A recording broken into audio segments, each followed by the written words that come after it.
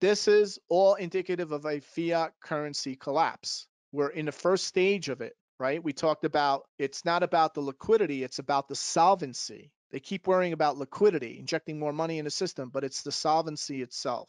So we are moving there. And the reason I know we're moving there is because the World Economic Forum announced its 2021 summit in Singapore. So they moved it from Lucerne, the World Economic Forum meeting, for the Great Reset. It's titled The Great Reset. Because what do they know that I know? That we're sitting on top of an unexploded debt bomb, fiat currency collapse bomb, geopolitical bomb, a trade war bomb, and we really don't know what will trigger the final explosion. We do know with the astrology, we know who's going to get hit. Notice the United States, notice Greece, Saudi Arabia. But what I'm getting at here is that this eclipse is going to set off all of these events. Now, what's interesting, I brought this up. I did a scan. I said, all right, scan every chart in my system. We're talking thousands.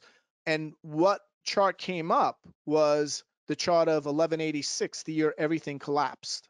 So in the year 1186, we know for a fact, based on the archaeological research, there was a collapse in the Bronze Age. So the Bronze Age was about the time of the Bible, the time that the Hebrew Bible was being written.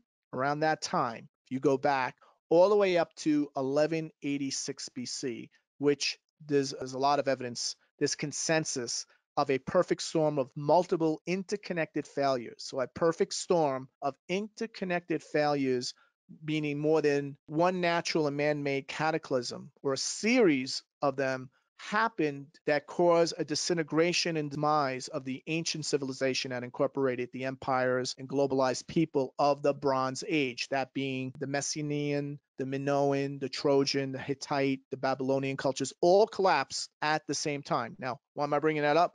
Here's the chart. Here's a chart of when the collapse occurred. Now, this is not the exact day.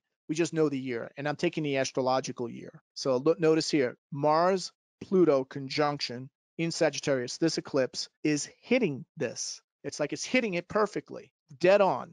And notice here, while this eclipse is playing itself out, right? In other words, this eclipse now is recapitulating the themes of this 1186 BC, the year everything collapsed horoscope. It correlates with what we're seeing here, where everything we assume to be permanent for the past 75 years has become extremely fragile, and we are here. And you could see everything has been falling apart. Crisis, crisis, crisis, crisis, right? I haven't even updated this. Pentagon confirmation of UFO threat. All of this, we are right here. We're not even hitting bottom yet. So the systemic fragility that's built into the large-scale systems, right? All the different systems. And when I talk about the Jupiter-Saturn conjunction, for those of you attending the webinar, I'm going to just give you a hint.